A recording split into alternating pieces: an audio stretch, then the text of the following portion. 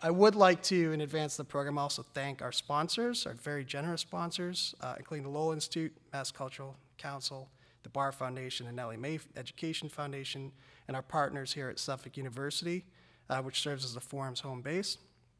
We also encourage you to visit our restaurant sponsor, the Woodward at the Ames Hotel, after the forum. And finally, we want to thank our members in the audience and out there whose generosity makes our free public events possible. If you're not yet a member, please check us out at forthallforum.org, or there's an information table outside before you leave. So I will introduce Mr. LaBelle and let him introduce our guests, again, when Taylor gets here. But I do want a special thank you to Chris and Taylor as well for agreeing to come in and speak to me. Eastwood talking to the empty chair. You said what? Our moderator tonight is Bob LaBelle, someone who doesn't really need an introduction, I think, in this town, but I'll do one anyways for him. He's a sportscaster, was a sportscaster for WBZ for almost 30 years. He anchored the sports segments on the evening newscasts between Sunday and Thursday and hosted weekly programs, Sports Final, and the Patriots' Fifth Quarter. Mr. LaBelle has also done play-by-play work for the Boston Marathon, the Boston Celtics, the Boston College Eagles, the New England Patriot preseason games, and the NFL. Prior to joining WBZ. That's good enough. Yeah? Really, really. We do know who he is. All right, a man with no introduction. We really want to thank you, Bob. He's co-hosts a radio show in New Hampshire. Yeah, actually. And I want to thank you for joining us tonight, Bob. I'm very honored to be here. Thanks. So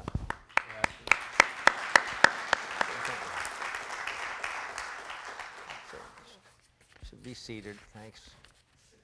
I just have to tell you a quick story before I get here, and before we get into the program. So I have a 17-year-old daughter, okay? Nightmare, okay? 17-year-old daughter who is a senior in high school in Dover and is, applying to colleges, which of course just ups the ante and ups the stress. And so today, she asked if she could borrow one of my credit cards, because she has one of my other credit cards, and the one that she has the university says she's applying to doesn't take. So I says, yeah, it's out in my car where I always keep it, in my wallet. So she takes what she did, for some unexplained reason, was to take not just the credit card, but my wallet inside. And, I'm figuring the wallet's in the car, and I'm driving halfway to Boston. I'm on the Mass Pike, and I'm looking for my wallet, So all of a sudden, I realize she's got it, or I call her up, Anyway, I'm saying I have no credit cards, I have no money, I have no license, I'm going to have to take a collection for parking. You don't have to start now, that's all right. And it's a nightmare. I mean, what happens if I get into an accident? You know what?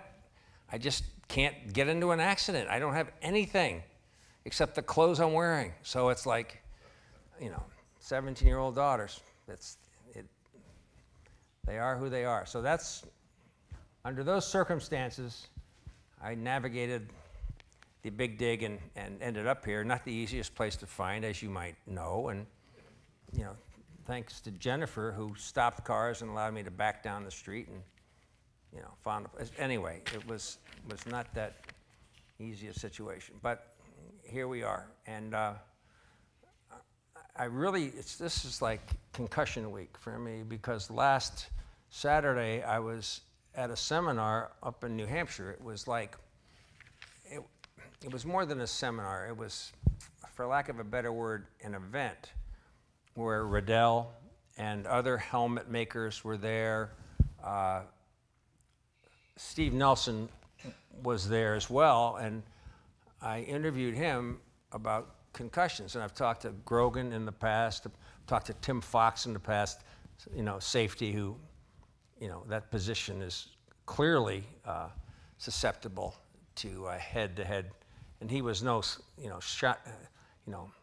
shrinking violet, Fox. So all these guys have had experience with concussions. Fox was very worried about his memory. He said he could feel it. he's a pretty young guy. I mean, maybe he's in his 50s or whatever. But he's a pretty young guy, and he said, maybe he's overreacting, but he just pays very close attention to what he can't remember and what he can remember. Here's a guy who went to Ohio State, played for Woody Hayes, and was a safety for the Patriots and for the Rams or San Diego. And, he was a hard hitter. He was known as a really tough guy. And a lot of that stuff back then, first of all, helmets were a lot different, and the whole game was a lot different. And as you said, Chris, they were not, count the number of fingers I have up. What day is it? Okay, you can go back in the game. Because all these guys, you're all sick in one way. You all want to play. You all say, I'm okay. I'll go back in the game. It's what they do. It's who they are. And they haven't done themselves. But I'll tell you one thing I did learn up there, and we can talk about this, was that concussions, at least in football, there were a couple doctors that were part of the panel. And it happened to Steve Nelson in Green Bay. He said he had one major concussion in Green Bay where he couldn't remember where he was, they put him in the hospital overnight. But it happened when he was hit from the side. That helmets really don't prevent concussions. That it's the twisting of the neck and the side hits that do the most damage.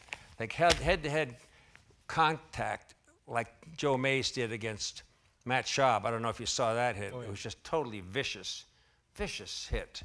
But it was head-to-head, and Schaub lost a piece of his ear, of all things, and he came back in the next play. I mean, it's just unbelievable. But I'd like to talk about, especially in wrestling, where so much of the stuff, first of all, you're not protected, but there's nothing really that can protect you from swiveling, which is really the issue, right? Right. So yeah, adding helmets to football made it dangerous in a new way to the brain that we didn't have before, and that was the idea. We put the helmets on not because of concussions, because people were dying of skull fractures. And then when we added the helmet, what we did was open up the ability for you to hit somebody in the head as hard as you possibly can with your head and deliver what's been measured into the hundreds of G's of force. And what happens is helmets do a really good job preventing linear force if your brain doesn't twist. But if it twists, which is in almost every situation, it's not really reduced. I saw something passed along the other day about they reduces maybe 10 to 20% of that energy. And so you opened up the door to just so many more rotational blows of hits that you would have died from or really complained about before. And so now it's created a whole new problem. And I think, the Schaub hit, which I think most football fans saw, was just another example of the disaster that is treating concussions at the professional level. Right. Because, as you said, he was back after one play.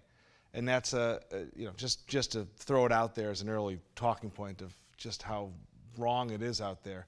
If those of you saw the hit, Schaub threw the ball, got blindsided helmet to helmet. It was so hard it clipped his earlobe and ripped it off.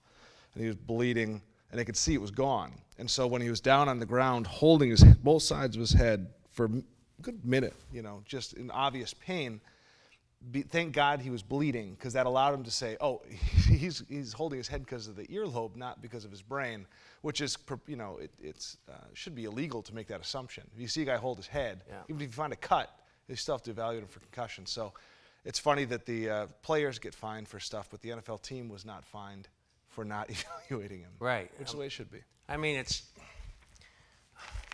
they think they've come a long way, and I suppose that they have, but you're leading a double-edged sword here. Yeah. They're selling the product. The product is important to them. Rough play is important to them. These guys are taught everything to do. Taylor, you can come on up. It's good to see you, man.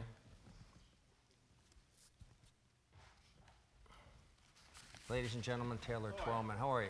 Just fix your collar. Hi. Nice to see you. Still? You still got those things or what? I still have them, yeah. I know. Taylor and I would kind of. Dude. I know. Hey, look, if I could get off them, I would. I don't like. You know what? Somebody could steal them, and then it'd be great. But then I'd have to figure out what to do. But yeah, Taylor, we kind of went to the same rehab place. Didn't kinda. We did. Yeah, we were there many times, and We had lots of conversations. Taylor's a great star, was a great star with in the MLS. He did fabulous commentary on the World Cup. I just thought you guys were really sensational, and Thank you. it was great. It was fun. It was great stuff, and it's amazing how between what you've been able to accomplish as a player through the MLS and the way that the MLS has grown. I mean, it hasn't been an overnight awareness, but it's come along, and we all can tell that people are much more aware of the Premier League and much more aware of everything that's going on, and they spend a lot more time with soccer than they ever thought about doing 20 years ago. Well, and I think Chris and I have actually talked about it as well. I think a lot of it is, the different generations now playing the game. You see the numbers of kids playing soccer,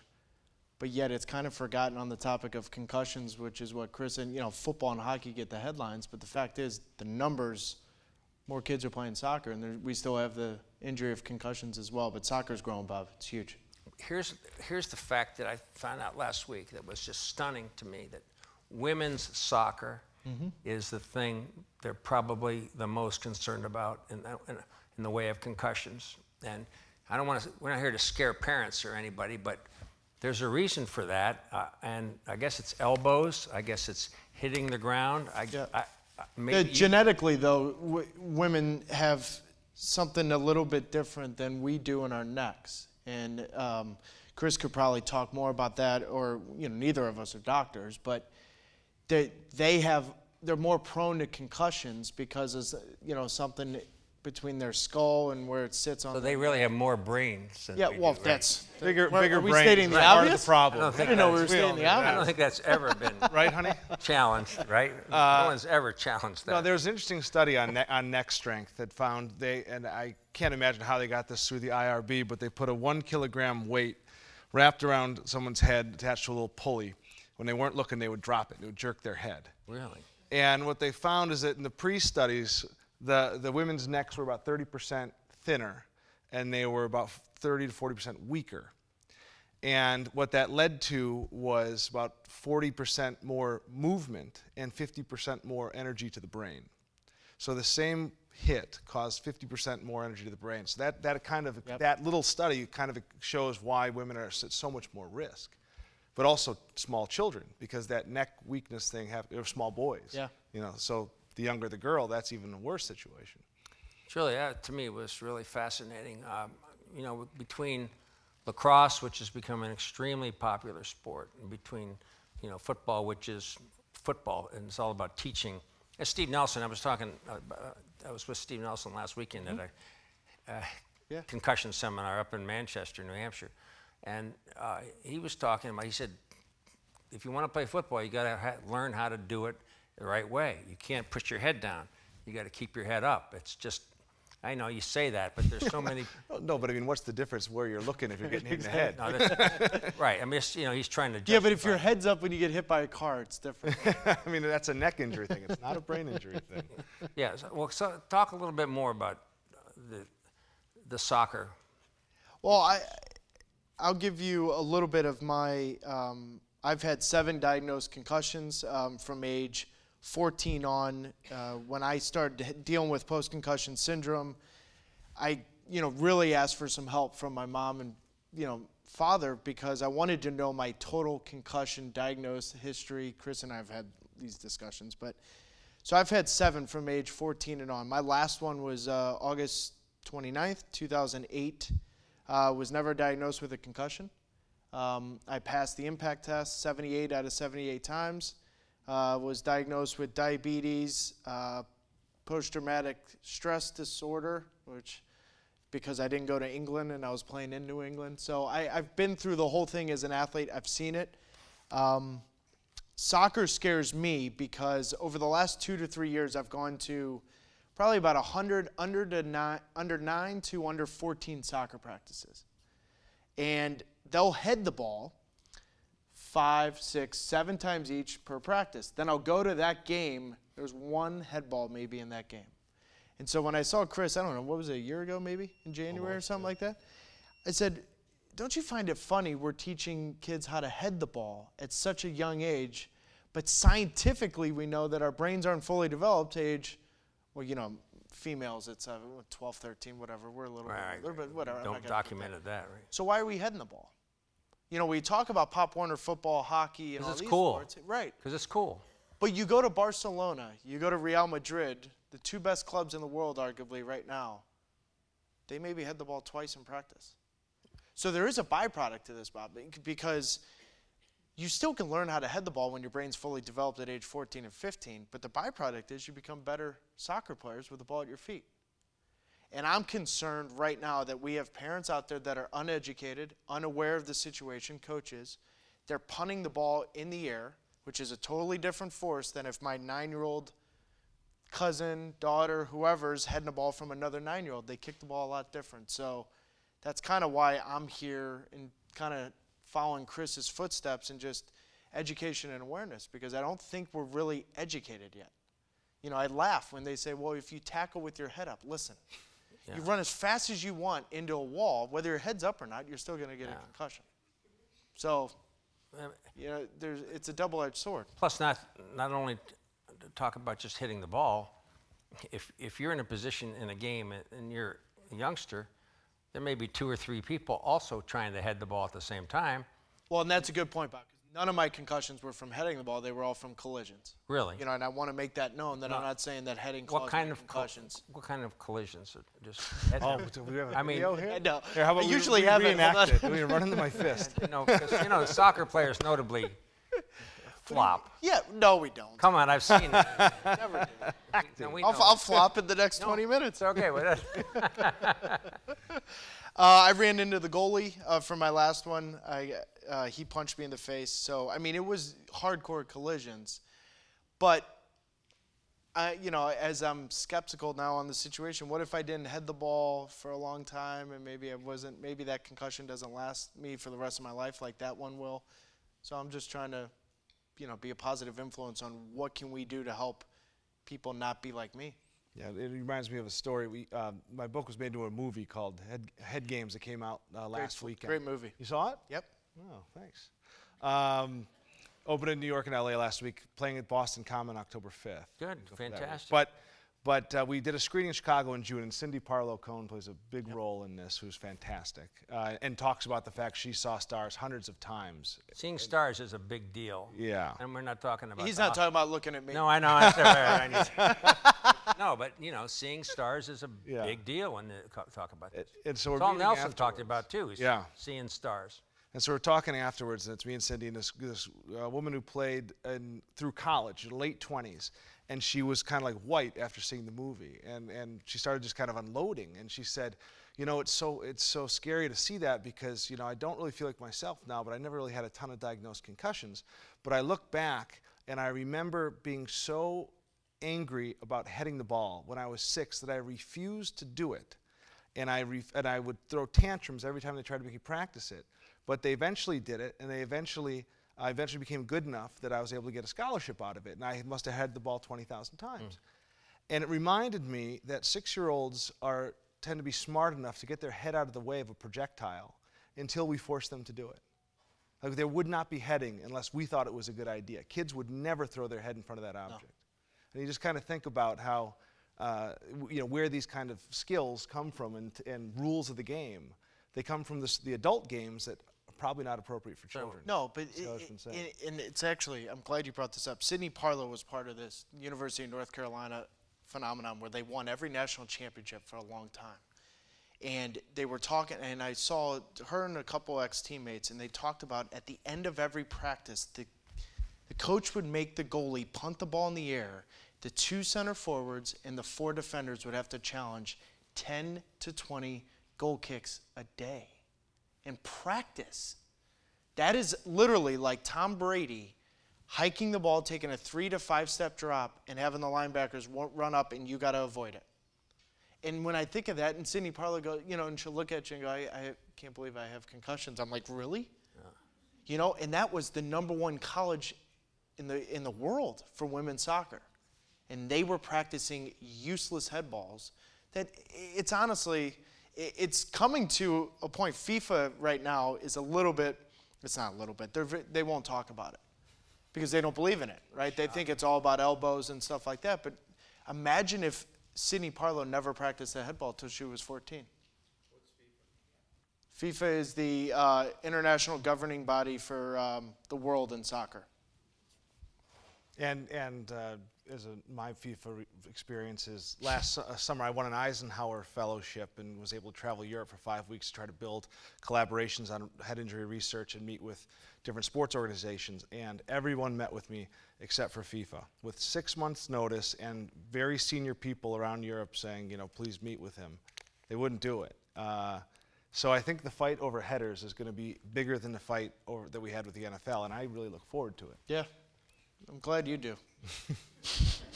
I think these governing bodies, FIFA or the IOC, they're a country unto themselves. I mean, they have so much power and so much influence and so much money, really, that they don't want to deal with this stuff. They think they got a good product going, and they're going to, I assume. It's true. In the Olympics, you know, there was even the women's soccer this year. We played. Did you see this? We played somebody in one of the games, and we knocked out their goalie unconscious. Yep. And there's all these pictures of her out, and our people standing over her, and she'd stayed in the game against every international regulation ever in the history of time, and nobody even reported on it, except for a couple blogs. So they. Well, and then I go to Twitter, here. right? Yeah. I'm like, that's a concussion. And people are like, you're a wimp, whatever. And I'm like, really? Yeah. Her right arm goes numb. You know, her head hits the ground. Austin Collie last year, the NFL. Yeah. You know, he gets hit blatantly. And Right. people are like, well, that's what the NFL's about. Well, that's the mentality. I mean, you're fighting that mentality. Is it me or is it just warm in here? It's very warm. I don't know if there's any way of, the lights? I'm pretty used to lights. I don't remember them being this warm. Maybe I'm just not, right, I know, that's always possible. I wouldn't panic about it if it just seems like it's a little warm. It's warm in here. Yeah, I mean, there's no lights in the audience, so you guys are warm. No, I'm not going to take it. Huh? I will, maybe. Maybe, you know, too vain. So where do we go from here? And I think we need to let you know that there are microphones on either side. Yeah.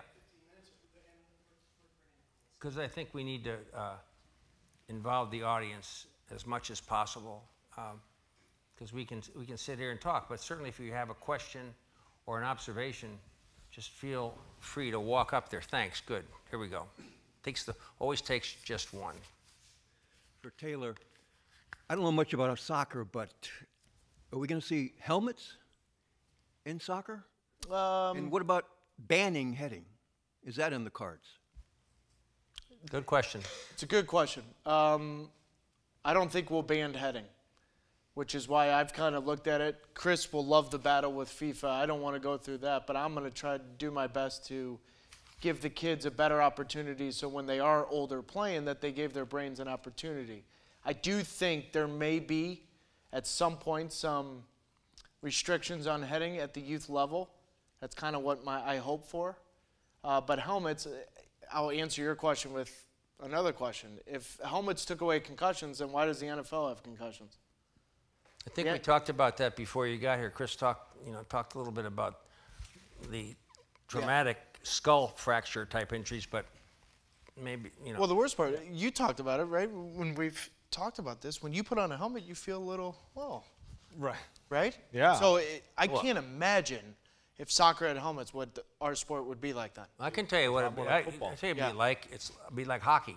Yeah. And these guys are bigger, faster, stronger, and now they have shoulder pads and helmets that allow them to do what they want to do. Yep. And if you went back to the no helmets and the First of all, they had great haircuts back in the day. Dude. much less shoulder pads, much less, because a lot of their shoulder pads are like granite. But if you went back to the more leather type equipment, I think a lot of the problems would be eliminated in hockey because they wouldn't be so aggressive. But right now, everybody thinks they can be as rollerball. Everybody thinks they can be, and the speed generated because they took out the red line in the middle, which they tried to make it a faster game. It's made it a faster game, but it's made it a much more dangerous game.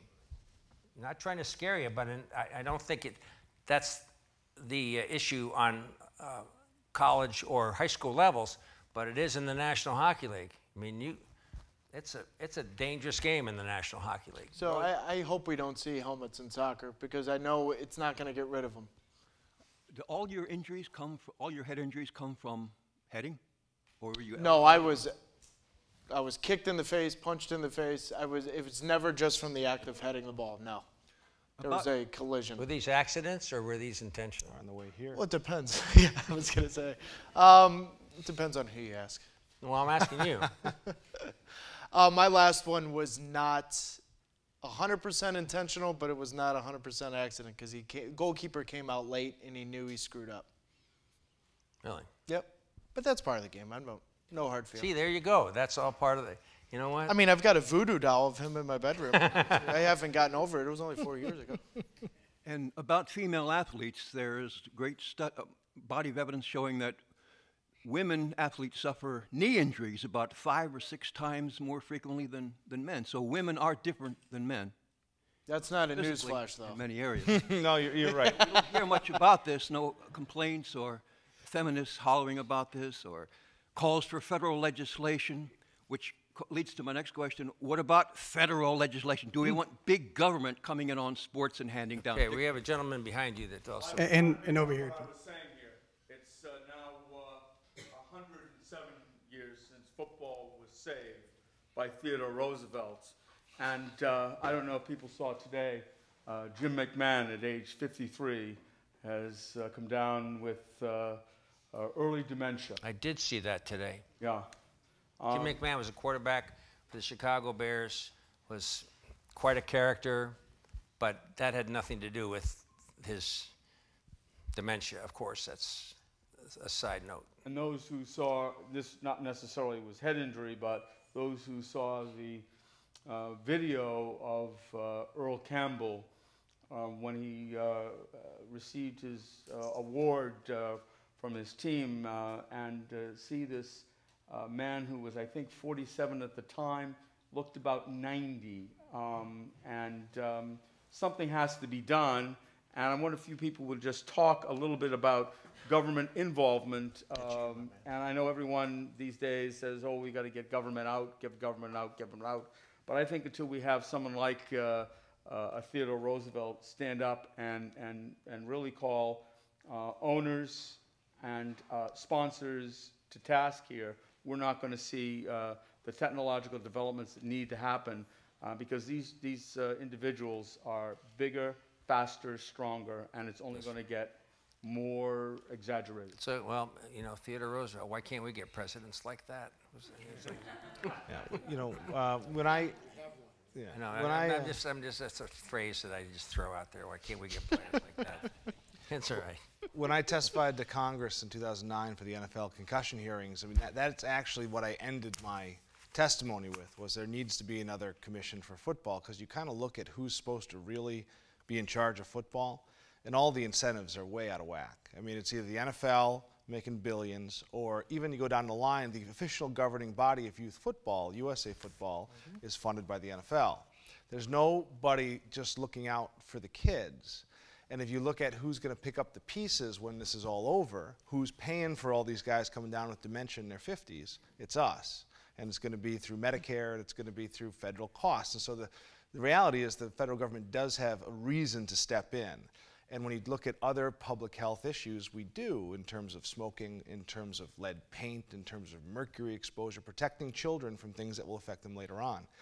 And it's not crazy to put brain trauma in there. I was doing an interview this morning. If you think about the history of youth sports, you know, you go talk to 70-year-old NFL players, and they say they didn't play till 12. There was no youth football. This is a new experiment. And I think what we're finding out is the experiment wasn't maybe such a great idea.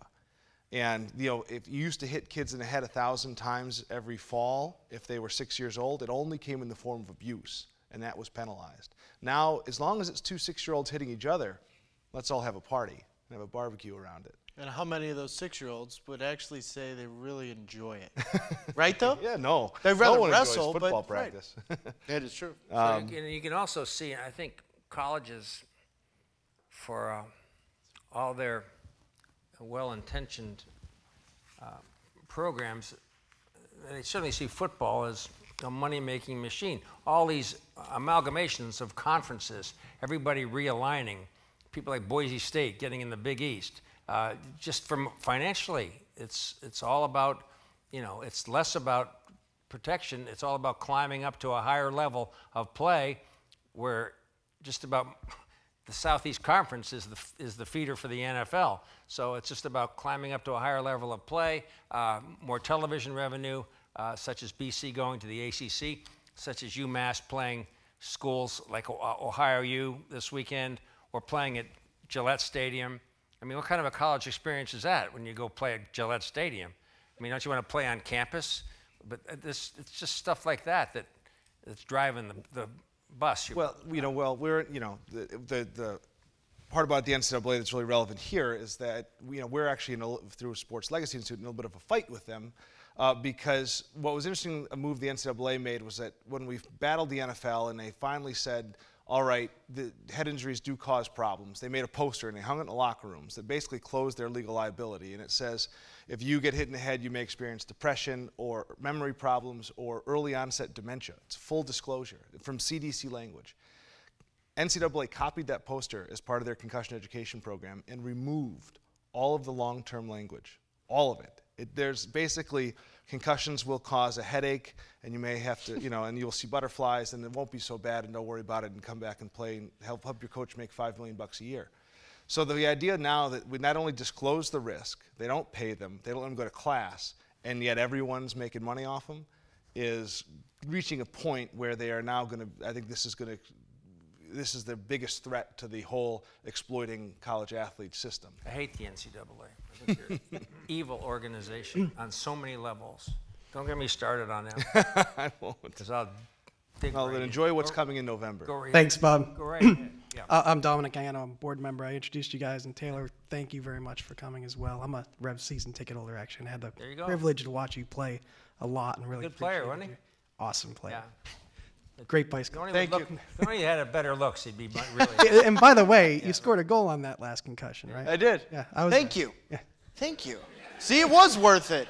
Yeah, really. Now I've got a headache the rest of my life, but at least I It scored. was So I actually, you touched on it a little bit, Taylor, about FIFA and maybe taking them on. And I know baseball's gone to the 7-day DL for concussions, and some of the major governing programs are taking this on. But who do you think's really leading the charge? And is anybody resistant about it? Are there legal issues they're concerned about it? What's the resistance other than being macho or something and not wanting to address that this is a problem in all sports? Well, I'll speak on behalf of the sport of soccer. The EPL doesn't recognize concussions. You'll have fans hit me up on Twitter saying we don't have them over here. Well, they also didn't have shin guards until we created shin guards. So my response to that has always been, listen, it's not a bad thing. We're recognizing what we athletes have felt. We now know what it is, what the injury is, and how can we stop it. I don't know what will happen in the sport of soccer because I know the biggest fear is the heading aspect, and people are worried, well, if it's heading, we can't really, if it's the helmets in football, it's the heading in soccer, what do? We can't really get rid of that. So what's our next goal? What do we do? For the baseball thing, and I was late. Again, I'm sorry I was late. We were having our concussion committee discussion on the phone for MLS. And we brought up the 7-day DL and the 15-day DL. The problem with the injury, and Chris, you can talk about this, everyone's different.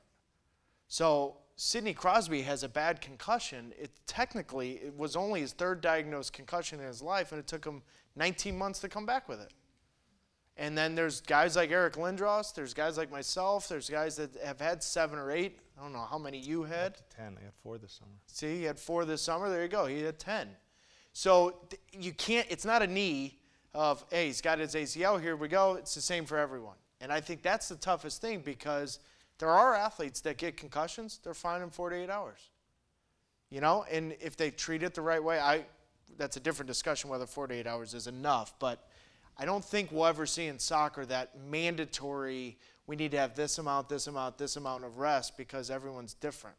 Let's take it. Can I take this over here? I know you're still waiting. Hang in.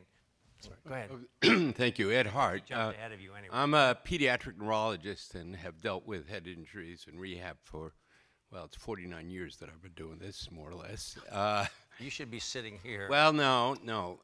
Just a couple of comments. One is in terms of the influences that encourage return to play, which is often what I'm faced with. Can they go back in and play? Well, it's not so much the neurology, it's the individual himself. I'm going to lose that scholarship chance if you don't let me go in and play, no matter how big an injury it was or how much they're going to hide what's going on, as you alluded to. And you know, I'd like to see the elimination of college sports scholarships, rather. I always try to get them to, I'm always on the side of the mother, by the way, not the father. But, you know, I said, well, what about the chess team? You know, any interest in that? And they don't come back to me, actually, maybe for that reason. And just one brief, well, first of all, concussion is any change in neurological functioning. It's not being knocked out, as was often thought. So it's any change as a result of an injury that alters neurological functioning is now considered to be a concussion. In terms of these pressures, I'm going to just tell you one anecdote. A young man who, in skiing, you know, went off a cliff and had a blood clot in his brain and operations or whatever, and I was seeing him at some point afterward. His father is the head of one of the major departments at my hospital, and I said, you know, all things considered, maybe take up chess or whatever. And the mother's nodding her head. The father says, he's got my genes, goddammit, and he's going to go back in and play. Needless to say, he's not a cognitive therapist like myself, a physician. He's a surgeon.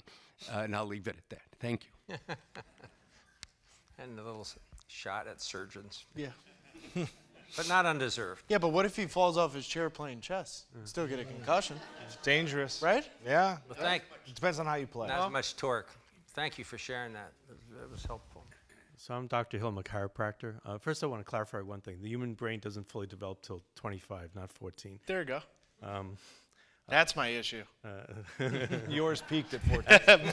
Mine was at 14. That's a problem. The only thing is, one thing, a suggestion with soccer, just as an aside, is John Henry now owns, you know, one of the major soccer leagues, and he's a Bostonian. I wouldn't.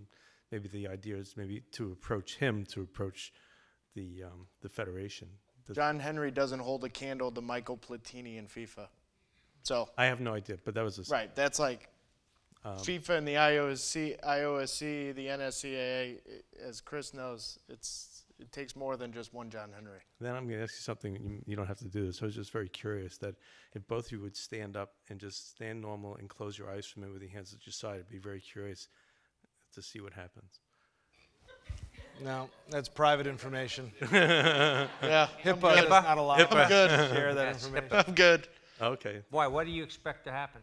Well, normal people would just have a little bit of a sway, and people with a concussion, I think, would have a little different sway than the average person who doesn't have a concussion, because you have three different fluids in your body. You have blood, which everybody knows about, lymph, which some people know about, and then you have your cerebral spinal fluid, which pumps between your brain and your sacrum, and that pumping mechanism is affected when people have concussions. And when you close your eyes, it affects that sway motion. What would happen if you get, what would? I actually did this a week ago for my checkup, and I'm back to normal, which is a huge one. But 2 years ago, I fell over and my right shoulder hit the wall.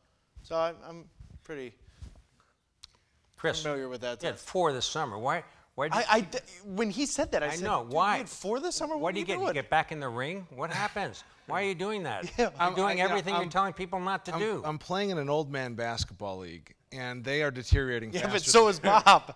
Right. I can't dunk quite as much as Bob. And they can't control their elbows. you know, I think they were just mad because I was scoring so much. But no, I got, it was 4 like 1 in a million shots. It was, you know, an elbow to the head because on a close game, a ball I shouldn't have gone for because it was a close game. Then my dog headbutted me and got a quick rotational torque off of small things. I wasn't expecting it Big because dog, he's huh? usually very friendly. What kind of dog? It's a whippet, about 40 pounds. He was jumping on someone. I put him on my lap, and he went. And then the fourth one, what happened on the fourth one? Oh, it was a ball to the head that should not have been there. So It wasn't a jumping in the ring. key was, no, I'm not in the ring yet. Okay. But the key was I did take cognitive rest for a couple days. They all happened on Fridays, so I slept through the weekend. And then didn't work out for a couple weeks on each. So I was able to bounce back on each. So I think the fourth has been a little harder, surprisingly, in 4 months. So you have a headache today. You have a headache today? I'm turning the corner here. Oh, nice. Congratulations. Yeah, thank Enjoy it. Yes. Hi, I don't have a completely clear question, but I'm not a big sports person, but I have 2 sons who, 17-year-old daughter, whatever, they can also give lots of pressure. And I just wanted to hear just a general brief 101, of concussions, like some of the stuff you've been saying. I don't have the foundation for what you're all talking about. So whatever you wanted to say, just briefly, that I can think about with my sons would be helpful. Are they active?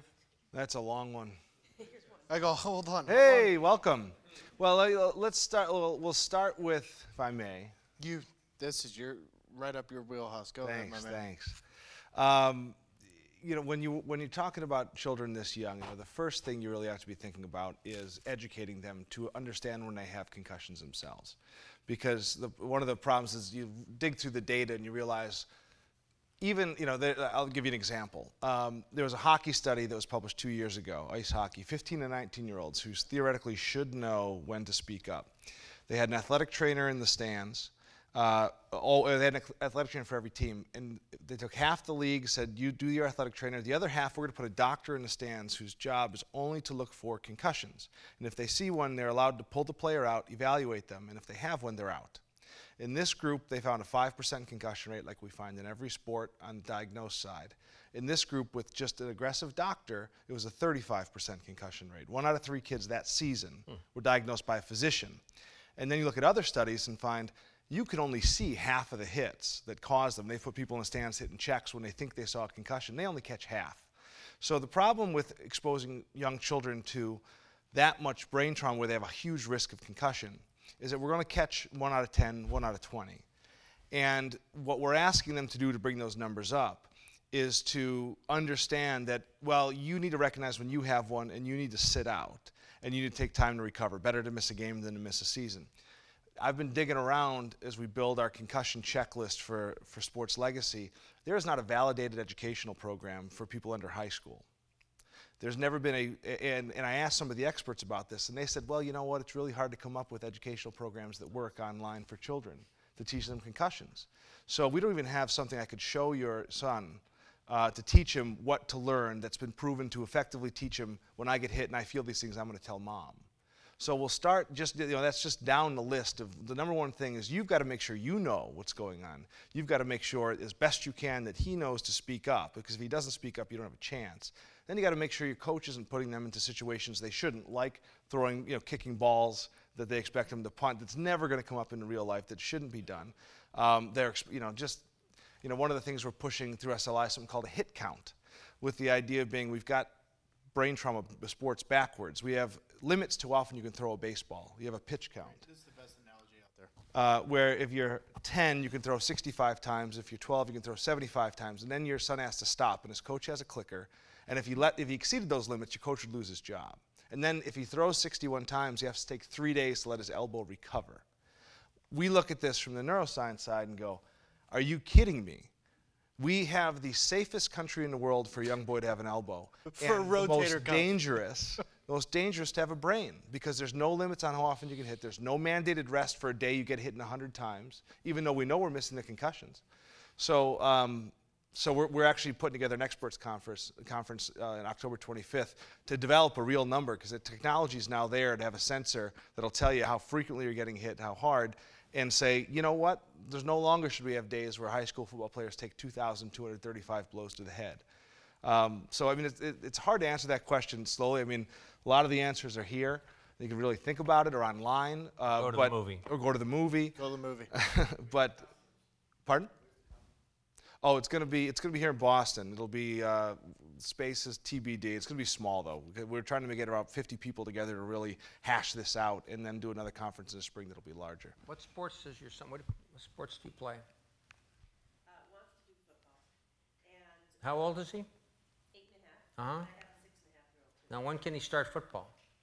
Well, flag football, that was the compromise, started this fall. Why would flag football be any safer? Well, I think it would be. is. It is. Oh yeah. Totally. Because again, there's no purposeful head contact. Yep. Got it. It's all accidental, and it's rare. And you still learn the fundamentals of being a skill player, Yeah. wide receiver, quarterback, running back. You still learn it. Is he okay with flag football? Yeah, young man, let me give you a little advice as someone who played a little time.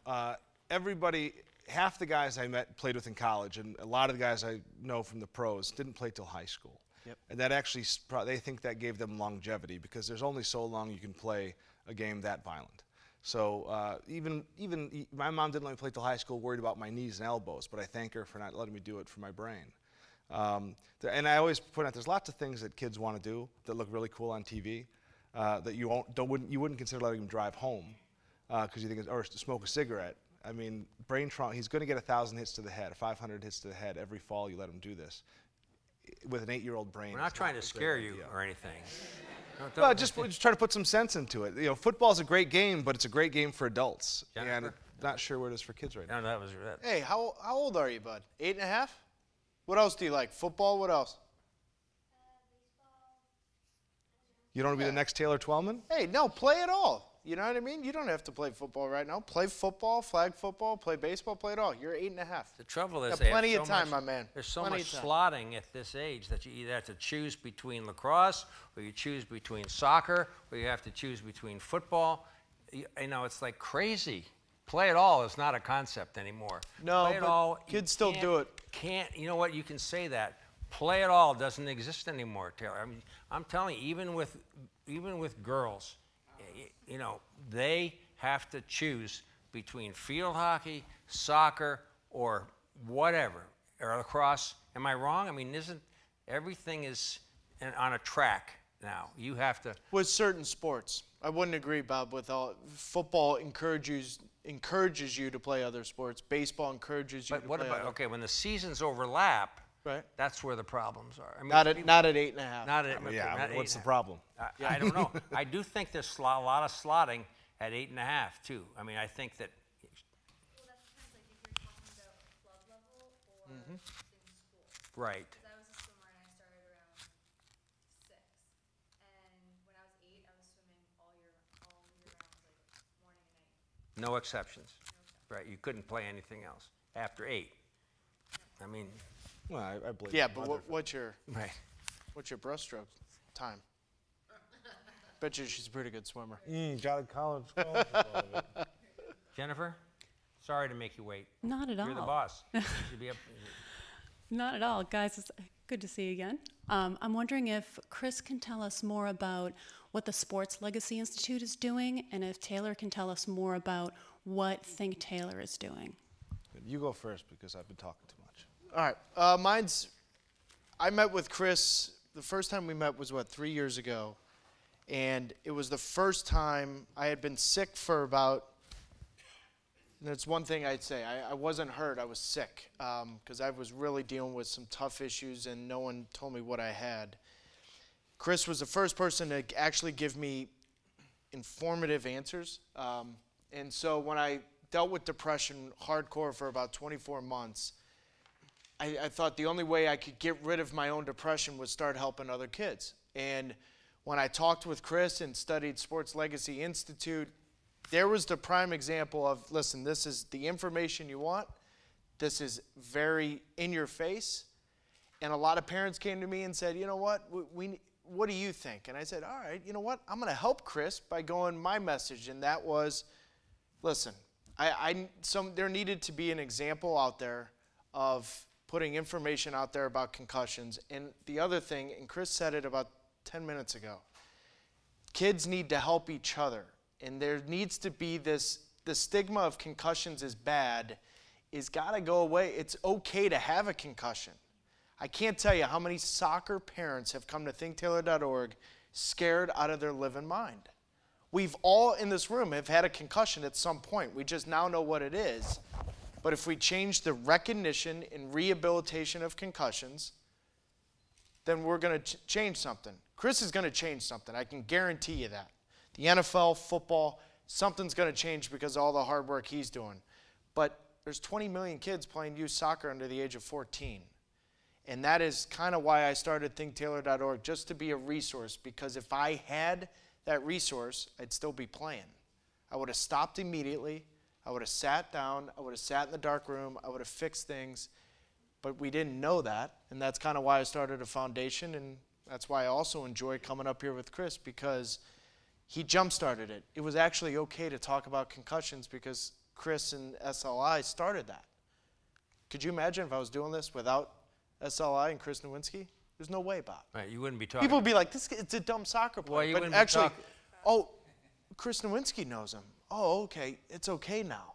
You know, if it wasn't for this work here, it wouldn't allow me to go to soccer parents and say, listen, concussions is bad. This is what we're going to do. We're going to help your kids fix that. Hey, it's okay if you tell your buddy, I think my head hurts. It's okay. Yeah, concussions are one thing as a descriptive thing, but talking about the symptoms can be something else. Like to talk about depression, not cool. No, but does a 12-year-old kid know what depression is? No, but he knows, I got hit in the head, I got a headache. Where I saw a parent 2 years ago say, I'll just have an orange and 2 Tylenol. And I watched it. He got hit in the head. 11-year-old kid. And I'm sitting there going, no, just sit them out. They're going to heal. Those kids are going to be all right. So the message is we all have concussions. We all need to recognize what that is. There's 2 words we use at thinktaylor.org, recognition and rehabilitation. And if I can help in any way of dealing with those 2 issues, then we're not going to have Chris Nowinski's and Taylor Twellman sitting up here dealing with post-concussion syndrome for the rest of their lives. And you're also doing a lot to help kids who are struggling through the post-concussion syndrome, though. Right. That's another aspect of your program Yes. that is very difficult and very important. I want to ask you about every that. one of us feels Yeah. alone. I need to talk about that, too. That's a really great Well, that's point. the most... Let me just take a couple more questions. Do I get to talk about SLI? Absolutely. You're a wrestler. I'm just a Yeah, sports well, guy. I mean, you don't want another bad knee? No, absolutely. Thank you. It's great to have you guys here, and obviously you're experts because you've all had a concussion. And I guess most of us have also. Well, my daughters have had concussions from sports, and one just a very bad fall. And I'm maybe trying to get ahead a little bit on your discussion, but how do you treat a concussion? Thank you. Good question. I wish I knew. Well, you have protocols that would apply, but unless you knew what, right? I fought it on my own, and I think a good way to answer this is what you did to treat yours and what I did to treat mine, right? Nothing. I did You the wrong did nothing. things. I mean, I sat in a dark room for 6 weeks, dealt with some hardcore headaches, nausea, all those symptoms that you see on the sheet, I dealt with them. I couldn't get the answer because, like you just said, I did that to 7 different neurologists in this country. Robert Cantu, who we both know, finally said, listen, here's your best way. You're actually doing the right thing, sit in a dark room, anything. I took a journal. And the best way I can tell kids is when they come to us at Think Taylor, I say, listen, how do you feel? Here are your symptoms. Do you have any of these? The checklist that we filled out, I don't know, a million times in our life. You should go through that, tell your parents every day. But if you're doing something that aggravates it, you know, kind of scrapes that scab, so to speak, stop doing that. But be open about it. Because I think the hardest thing that, and Chris will talk now about, if you don't tell people, then people really can't help you either. Because I told a lot of people, but people weren't informed. But when I told the informative people, they're like, here's what you have. So there's no treatment. Because what I did was different than what he did. We still both deal with certain symptoms. And that's what I talked about earlier. If you have an ACL, it's fairly easy to deal with an ACL. We all know what you're going to do. Had that too. Yeah, but your concussion is going to be different than mine.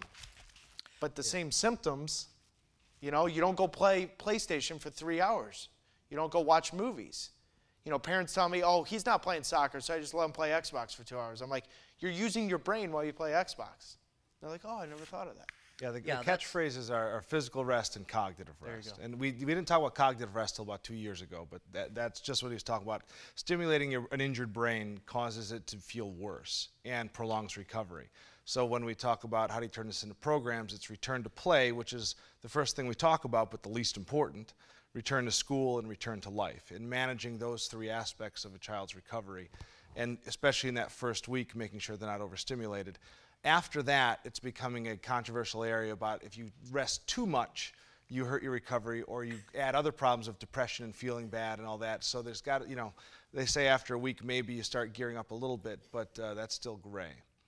I guess I get the impression, you really just have to let it go away. Just wait. Just wait and not use your brain, not do anything mechanical or mathematics, and then Right. certainly no sports. And the biggest message that we give people is just that it will get better. It doesn't feel like it today. Yes. After 4.5 years when I was going through it, I was like, I'm never going to get better. But then you do, and you feel good. And Taylor's going the same way. You're still on that upward trajectory. So we just got to give these young people hope to just say, look, we've all been there. It's awful. There's a study published yesterday saying that post-concussion affects happiness. The kids feel just as bad as kids on chemotherapy. It's just that bad. So, that's the message. This is under the stupid question by a sportscaster, of which there have been many. Is it a condition or is it a disease? I know it's not. It's a condition that can become a disease. Yeah. And let me lead that to which is what SLI's studying. Yeah, I'll circle that back. After all. No, it wasn't. It was.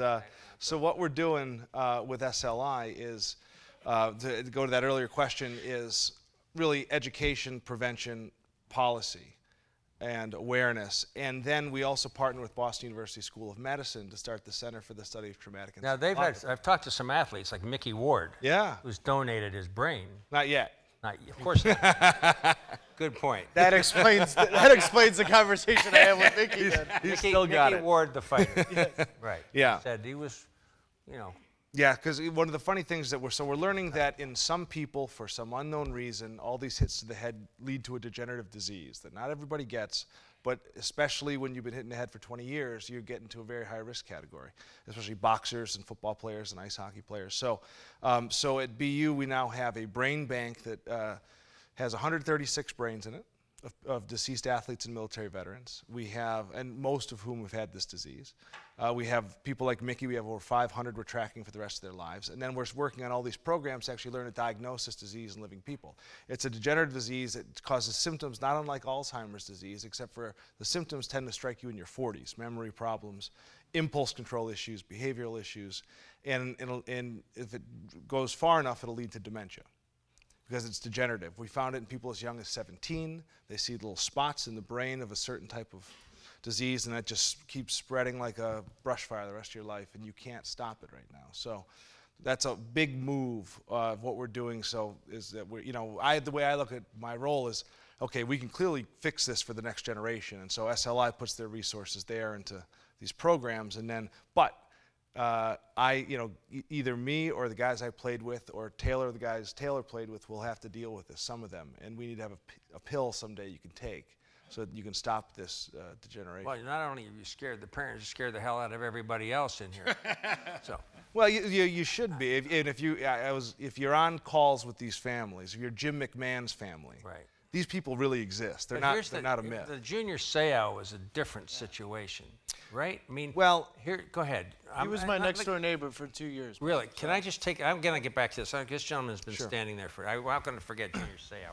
Sure, I'm a neuropsychologist, and so I'm curious about, the part I'm curious about is the assessment, that what goes on and what doesn't. Because as time has passed, it's been talked about in the NFL and things like that, that when someone comes out with a concussion, there's an assessment that goes on, and how something like that goes on the sideline, because when I'm working on assessing somebody for neuropsychological problems, it's a couple hours of assessment, potentially longer, and so I'm curious about how subtle effects are picked up, because it seems to me that some of the things that both of you experience, which is that you really kind of noticed these problems after multiple concussions. I'm wondering if a different kind of assessment could notice problems after 1 or 2 concussions that might help somebody be more cognizant about what they need to do, what they need to do for prevention. So I don't know whether, first of all, there's more going on in terms of assessment that I'm just not aware of. And I'm also curious about whether approaching players and player associations to say, you guys need to get assessed, you know, and putting some of the focus on helping the players advocate for themselves around those kinds of parts would be helpful. So, Great question. You want to take it?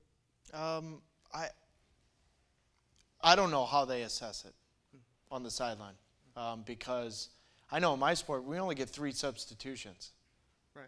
So, you know, Huge problem. huge problem. So, you know, I get hit in the head, I go over to the sideline, they assess me, they got to make a decision. And they want you back in. But I'm also going to say it's also on the athlete.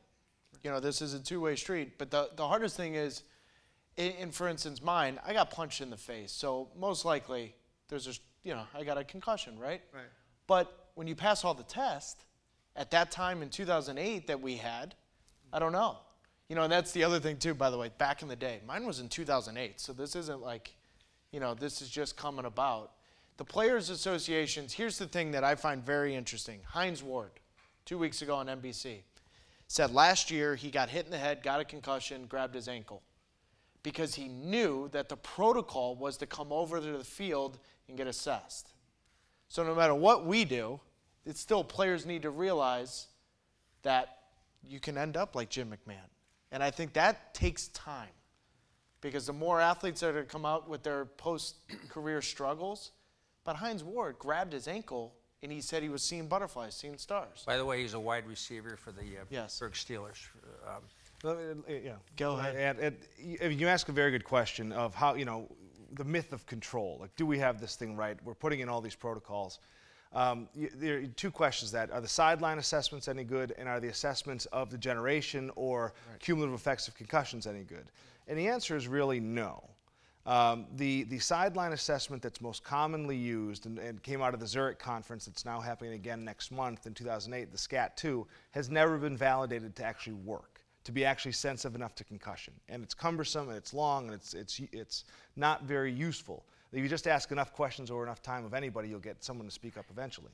Right. And then with the assessment of can you tell the difference between 1 and 2 and 3 and 4 concussions? We don't have the sense of enough tools yet. And because each concussion is so different, who knows how you'd quantify that? But I mean, I think the more we're investing in this, the more putting people in the research studies and putting them in MRS and DTI, we're seeing problems. They put a bunch of soccer players who were in their late 20s, who'd been playing most of their life, into a DTI machine and found those who were common headers. You could see the damage. You could already see it in their late 20s. And DTI machine being? A diffusion tensor imaging. It's kind of an advanced MRI that shows your axonal tracks. Right, Bob, just go with the acronyms. Okay, go with it. Right. Sorry. But isn't the issue also that if you come to the sidelines, or no matter what the sport is, they want to prove that you don't have a concussion as opposed to they want to prove that you do. Yeah, but there's also depends if there's money involved. Yeah. But the pros. The hardest thing for NFL players, they're game checks. All the other athletes, you're on salary. You know, so the hardest thing, if you miss that game check, a lot of NFL players, that's the biggest struggle. The one I kind of like so far, I like what the NHL's done, and I've spoken to the NHL current players where they go in the dark room. The hardest thing for me was I was still in the stadium. I had just scored a goal. Your adrenaline's flowing, right? So I don't know, is that my headache or am I really on a natural high? Where a lot of the NHL guys over the last year have gone into that dark room and said, you know what, actually, I don't feel good. You know, it's kind of calmed it down. Right. But part of that issue is that sport allows it, right? Right. You know, and that's the hardest thing. We're dealing with this right now. We can't figure it out because if you use your 3rd substitute in soccer and when someone gets a concussion, now you got to play with a man down. You know, you kind of get that, but it does seem like the NHL players, when they have concussions, they seem to take a lot longer to come back, like Bergeron or Crosby or some. I don't understand what it is. Maybe it is because they pay attention to it and don't bring them back. But it does at least seem as if a concussion that's the last thing you want to hear in hockey. I think it's because the little checks they keep taking, those are little ones, right? Yeah. And so they're not technically a concussion, but they get checked into the board. So yeah. I don't know if that's technically their, you know what I mean, Bob, their second concussion. I, think right. Crosby probably took 4 in that game. No, they actually have the film of him 4 days before getting whacked in the head hard. And actually, after the fact, after he got the second one, said, whoops, I should have told you about the first one. He tried to tough his way through the first one. That's what cost him 19 months, was not speaking up because he didn't get a chance to sit down with us and realize how much it sucks. And if swiveling is the cause, you can say that there's obviously hockey is a huge part of the game. Yeah, I think equipment's a big part. You said it. I mean, their shoulder pads are Kevlar, which is extremely lightweight. Their soccer shoes, their shin guards made out of Kevlar. If they went back the old way, had real pads that are heavier, by the way, you're not skating as fast because you're not as light. You know, there's certain things I think hockey could do equipment-wise, but you know, we sit here and talk about this, and I'll raise the question though. So what do you do? So football's going to go away? You know what I mean? Does football go away? Does hockey go away? I mean, smoking's bad for you. It didn't go away. So how do you, this is what I deal with myself every day I wake up. So how do we beat that? Well, the Surgeon How do we General help is not going people? to put a sign on the pads of football helmets. Playing football can be, just hazardous. to Oh, your there health. is a Put sign. on the front of the- sign. There is a sign on helmets now. A On new helmets sign from now? Knox. Yeah, saying that this can cause, you can get concussions and brain injuries with this. And you've seen those new helmets. They're like so packed with all kinds of stuff that really probably doesn't make any difference at all. Well, it does make a difference. The biggest problem with helmets is the better they've gotten, the more they've taken pain away. And the heavier they become. The heavier they become, the bigger they become. But when you had a suspension helmet, it still hurt you to hit somebody with your head. But now that you have so much padding, as long as you hit the guy harder and he hits you, you don't feel a thing. It feels like $1 million. Do you wear your helmet with your dog now? Yes, sir. Go right. I can stand here while you talk about junior sale because I'm interested in that as well. I don't want to lose it. No, we're not going to let go. Okay. But I'm speaking now as a grandfather of an 8.5-year-old who lives in a unnamed suburb where there's a lot of pressure on boys. Could be a lot of suburbs. Could be a lot of suburbs, yes, in many states. Right. But anyway, so I'm just seeing how I can be helpful. And I like the SLI brochure that I picked up out in front, and I like the minimum recommended guidelines. I think those are great. But so I look here and I say, okay, well, require preseason education for coaches. Well, how do I require that? Well, How do I make sure that my what sport is he had playing? training? What sport is he playing? Play football. Here, I'll tell you exactly how that happens. It's very easy. It just takes one angry or advocate parent or grandparent. Okay. There's now a state law which we really helped push through, and Taylor was involved with in a big way to get. Now, public school coaches have to take annual education on concussions. Mm-hmm. They didn't drive it down to the lower levels just because, from a legislative perspective, they don't really have control over those programs in the same way. But we put it out there in 2010 to say, if it's important for the high school kids, it's absolutely important for the youth kids. And now everyone knows that really is what should be standard. There should be no program that doesn't require that. If your coach's program, your kid's program isn't requiring that, you have two choices. One is you tell them he's not signing up unless you're requiring this free 30-minute training program. And that should be an easy decision for you. If they're not willing, they don't care enough about your kid to do 30 minutes for free, don't give them your kid for 2 hours a day. And number two is go to your local newspaper and happen to mention, oh, by the way, they're not even doing the free stuff. And they will not like the bad publicity. I'd go with the second option. That's the one. The first one won't work as well as the second one. Local newspaper. The second one will work real quick. Yeah, because this isn't school related. This is popular. No, but it's So, but you can get those changes, or give them give me their number and I'll call them and we'll make sure they have it. I wonder about I wonder about Pop Warner if it's safer or not safer if it's not. Simple answer. I don't think there should be Pop Warner. Okay. Well, I guess. Look, we've got what's your name, buddy? Josh. Josh, I have no problem with playing flag football. And you ask the Wes Welkers and those guys of the world, flag football still teaches you the fundamentals of the game. Still teaches you how to be a skill player. The kids still get to play the sport they love. Just take the helmets and hitting out of it. What's the issue? My new favorite piece of data regarding the safety of youth football is we now have sensors in helmets that tell you how hard you're getting hit. And we first put those in college athletes and found that the mean hit to the head was somewhere between 18 and 22 Gs. Then we finally put that in a high school team, and then we're surprised to find the mean hit was exactly the same. The theory being, well, it's really not about how much force you bring in, it's also what's on the other side. And if you have this bigger head and weaker neck, it doesn't take much to move it quickly, and that's all the concussion is your head moving quickly in space. So then they finally this year put the sensors in 7 and 8-year-olds. College mean was 18 to 22 Gs. The 7-year-olds was an average of 15. So they're hitting about 75% as hard as guys over twice their size and tremendously faster. Okay, can you just put the G's into context? That's your force. Times the force of gravity. Yeah. So if you're, we're all living in one force, one G. If you sneeze, you feel 3. If you're on a roller coaster, you feel 5 or 6. If a concussive hit in football will get over 100, and it lasts for 15 milliseconds. And that burst is what causes this disruption to the brain. But that goes against the bigger, faster, stronger. Yeah. Right. It doesn't. It doesn't matter. Doesn't matter. Right. Well, though I think it might at the pro level. Yeah. Because now they're all much bigger and much faster. But if an 8-year-old kid like Josh is still generating 15 to 18, well, don't tell me it's it's bigger, faster, stronger. No, you can still generate it, and he's 80 pounds. Fascinating.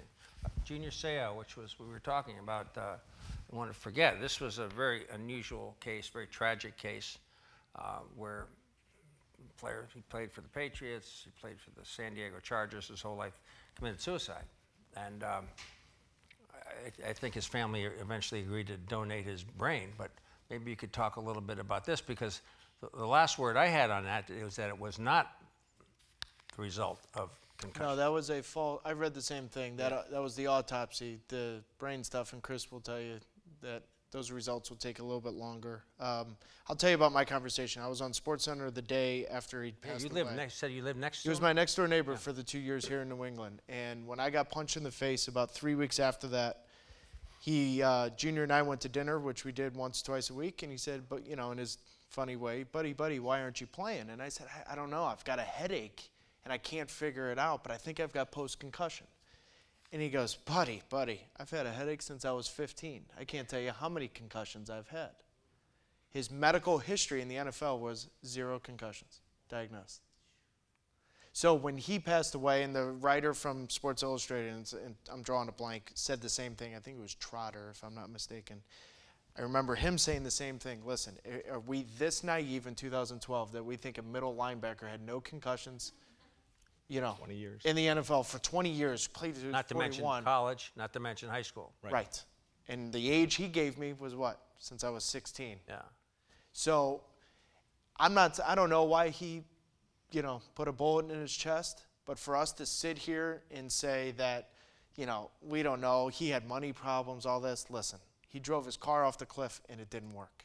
And that was 8 months before that. The fact is, Junior Seau had a headache since he was 16. He had the audacity on a random Tuesday night to tell a soccer player that he had a headache since he was 16. Concussions were a 100% part of Junior's problem. No doubt in my mind. And I think, it's important to separate the disease from the act. Yes. Very important. There is evidence. What act? The act of suicide. Okay. The act of suicide in some cases we should just disappear. Would he have had CTE? Is he going to come out with CTE? I would bet all your money, all my money, all his money that he has it. It would be a miracle if he didn't. But when and we should focus on that. He had a degenerative brain disease that made his life worse and would have made his life dramatically worse in time. The act, like a Dave Duerson story. Yep. The Bears safety who took his life and shot himself in the chest, left a note asking for his brain to be studied. And his issue was, he had headaches, he had all these other problems, but also his brain had changed his behavior so that he'd gotten violent with his family and his wife divorced him. His kids wouldn't speak to him anymore. Spent money, remember? He made a lot of money. $20 million into debt after running $70 million a year Duerson Foods business for 15 years. He made bad decisions. All his life fell apart. He was alone with no one. It destroyed his life, besides what he felt. And so there's a social aspect to suicide. And there's also a kid like Austin Trenholm, who was 18 years old, got a concussion on a Friday night 2 years ago in a football game. and hanged himself 36 hours later. He'd have never had a problem in the world. And so... How about the wrestler? A couple years. Benoit killed his family? Yeah. So, so I got his brain. That was the first brain we had at Sports Legacy Institute. And because I had a similar conversation with Chris back in, so I started the company in 2002, and Chris Benoit was actually the guy who taught me to throw forearms. When he was recovering from his neck fusion surgery, I was in Cincinnati in developmental and threw a really bad forearm. His forearms are kind of close to. Yeah, like, give him one of these. I was wild, and he just said, no, just show me what you got, and put my head down, and I was whacking him. He just didn't care. He was willing to give his body for anybody. And then in 2006, when I was working on the book, I was still a spokesman for the company, and we were in a locker room in Manchester, and he actually sat down and he goes, so what are you finding here? And I told him some of the stories. He's like, well, how many concussions do you have? And I said, I've had 6. And I said, how many do you think you've had? And he said, I've had more than I could count. And I didn't really realize, and he said, here, take my number and give me a call. And he'd never done that before, because he was a champion and I was a nobody. And I didn't realize, after this all went down, I kind of realized, I think it was a little bit of a try for help.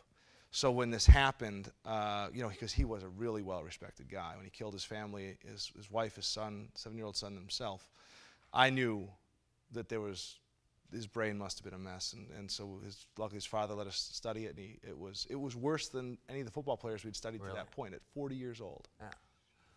Let me ask. I'm sorry. Pardon? So CT is chronic traumatic encephalopathy, a neurodegenerative brain disease in the family of Alzheimer's and other ones. Let's take this question, and then I'll try to remember what I'm going to talk about next. Go ahead. Taylor and Chris and Bob, thank you for coming and spreading the word. I think this is very important.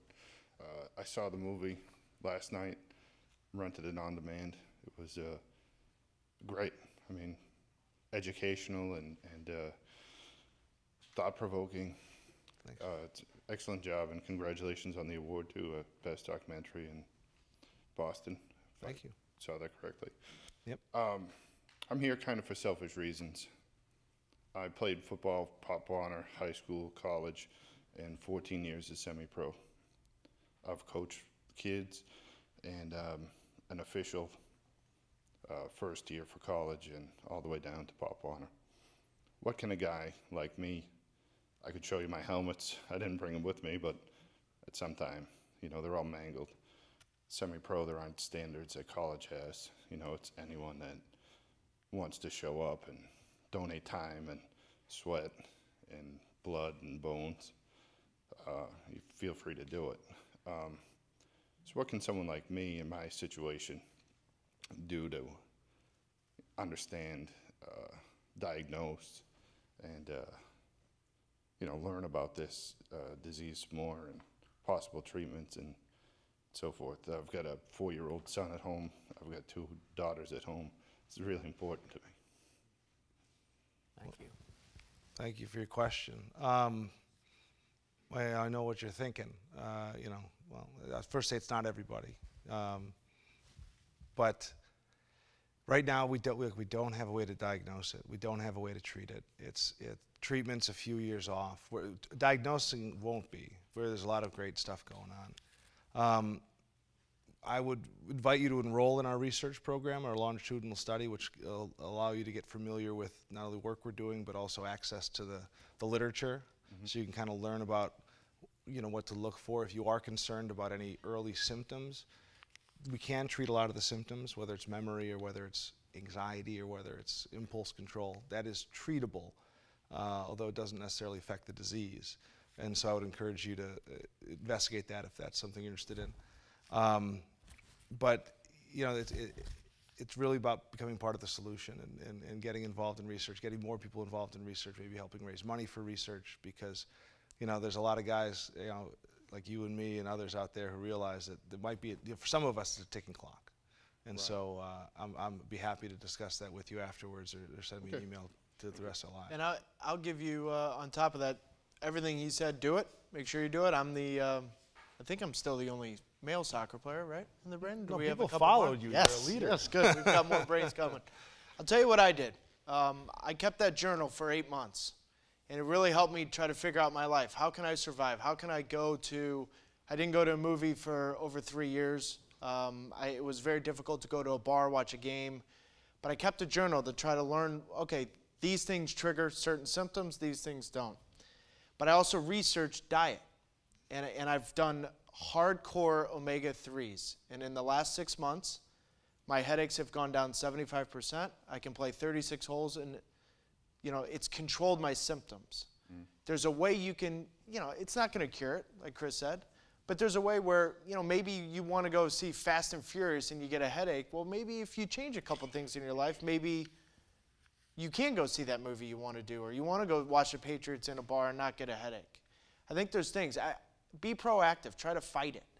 You know what I mean? To real study your life and say, okay, this bothers me. Lights like this, like Bob and I, it's warm up here. 2 years ago, there's no chance I'm sitting here. I'm telling you right now. I'd see 2 of you. So that's worked for me. So don't sit there and just say, no, I'm not going to do it. Because when I met Chris 3 years ago, he motivated me to say, you know what, let's get after it, right? And I found a way. So omega-3s work for me. It's really changed my diet. I've completely changed my diet. I don't need to wear sunglasses anymore. I think you can do it. So don't lose that fight. Become very educated on it. But also be proactive. Study it. This has been part of a long process.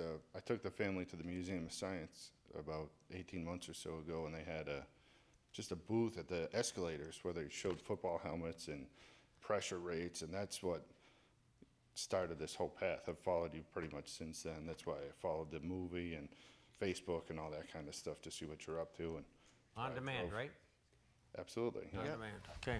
Guys, we're just about to wrap up, but I think we've got one more question. I have one more Two more. question. We have 2 more. And that makes 2 more, and then we're good. Yes, hi. We'll make it quick. I play on the hockey team here at Suffolk. So 2 years ago, before I came here, I played juniors, and literally no one was diagnosed with concussions. And my freshman year here, 8 to 10 kids were diagnosed with concussions, and it's probably one of the most severe things that we're starting to take very seriously on the team. In the organization period, there's actually 3 kids who can't play hockey anymore because of how many concussions they've come down with. So I just want to say thank you guys so much for promoting this awareness and getting sports teams more involved to take awareness, because if not, severe injuries could come out from it. But also being a hockey player, this year they were trying to pass the NCAA because we still wear full cages in playing college hockey. So they're trying to remove that to just have either visor or no shield at all because of the gladiator effect that it causes. So do you feel that more equipment would pose more problems? Especially you're talking about the helmets, adding more padding and everything. Don't you think that would make kids feel more invincible, and that would increase the concussion rate as opposed to reduce it? Yeah, you're absolutely right. I think the less pain you feel from collisions, the more likely to put yourself in positions you wouldn't normally, especially your face. The problem with football wasn't that they made the helmet; it's what they made the face mask. Because when you still get hit in the face, you tackled like this. But when you covered it up. So I think hockey players should be happy to trade teeth for their brain. Yeah, I was going to take care of the face and everything first, and then you'll learn to take care of your head. Start get some scars again. You're too pretty. Yeah, so going off that, I'm also just trying to build the education awareness for student athletes, because it's getting a concussion as a student athlete is very tough, because not only do you have to deal with being on the team, but in the classroom. Do you have any advice or anything to do, anything that would help students move forward, especially student athletes that receive concussions in the classroom, or how they can handle studying and being a student as well? This is more up your alley, right? Yeah, I mean, the one thing is I've come across a couple times telling parents that, see the neurologist, neuropsychologist, get the letter from the doctor, so forth and so on. Teachers are now open to it.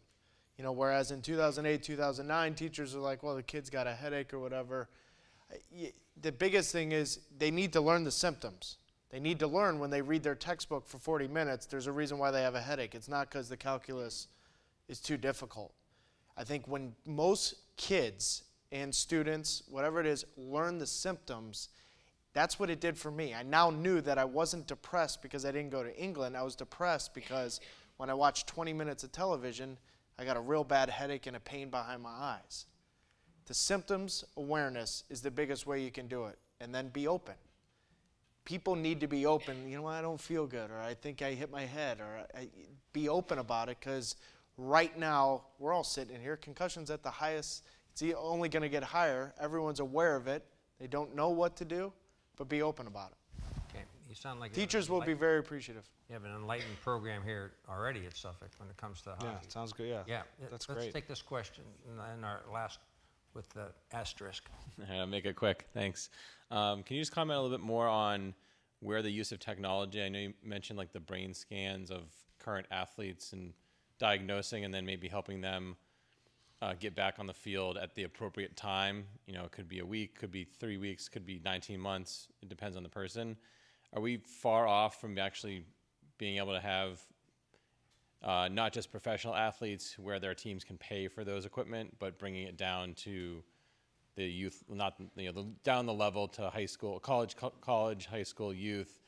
You know, I'm sure it costs money to do scans on brains, and obviously that's probably why it's not implemented. But is that somewhere a direction that they're eventually going to go, and how far off are we? But Chris, are there scans though? Because I never, when I was. No, I mean, there's nothing great or validated. I mean, there's some interesting research using some things that will see things that we haven't seen before. Right. But I think, you know, what you're asking for is an interesting problem we have here, which is you need to get something that's actually going to reach the people who need it the most, which are the youngest people with no infrastructure, no resources, no money. You have to go incredibly low tech. And most everyone's looking into high tech and expensive because there's money to be made there. There is one test that I think in a year or two will be widely used and adopted quickly if it passes a couple other research hurdles, and that's called the King-Devick test, which is a repurposed dyslexia test. It's called rapid number naming. It's literally an index card with the numbers spaced funky, where your eye tracking slows down when you're concussed, and your cognition slows down, and this assesses a lot of your brain just by reading numbers out loud. And they find that, and they've been testing this at Penn, and they've been testing it at a few other places, and find that everybody slows down when, you know, from your average of 40-second baseline to 42, 45, 50, 60. And if that, they're trying to find out if coaches can assess people just as well as parents can. It's so low tech that with the right training program, they probably can. And then they're trying to find out how sensitive it is, because neuropsych tests don't necessarily work the younger you go. But stuff like that may be on a sideline soon, where you can actually have some level of confidence that if you are worried about an athlete getting concussed, you give them this test, you find out they're slower, and you can hold them out, and you actually have something that's really validated. And they're starting to use it on every athlete in some studies coming off the field, and they're spotting concussions they didn't spot. They've had a couple kids come off the field, and they're like, "Wow, you're really slow in your test. Did you have a concussion?" And they're like, "I don't remember playing the game." But they never brought it up. They just didn't speak up. Well, I want to thank you guys. You guys have been great. Big hand for our speakers.